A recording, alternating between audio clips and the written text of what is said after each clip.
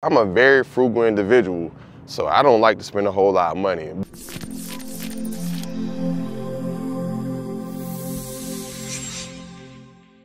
Hey, what's up? Let me ask you a question.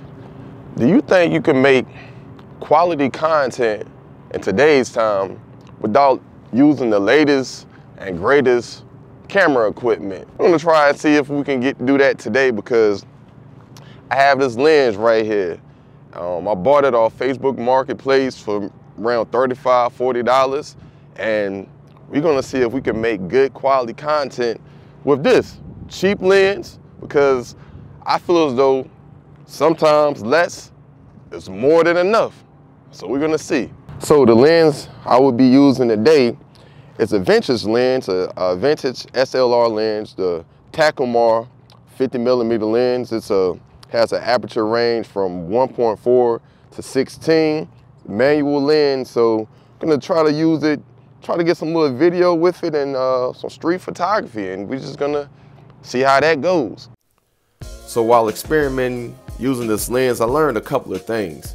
So if you're gonna use it for video footage, I suggest using a tripod or a gimbal, because the footage will be shaky.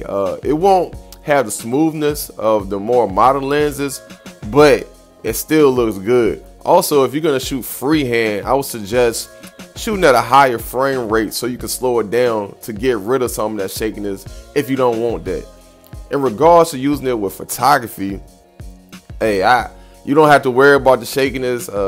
It's cool. I think it gives it a more rustic type, vintage type look, even though you're using it with a digital camera. It just gives it a different feel, and it's just cool. Just keep in mind, you have to use it. It's a manual focus, so if you're using it at 1.4, the aperture of 1.4, everything may not be in focus.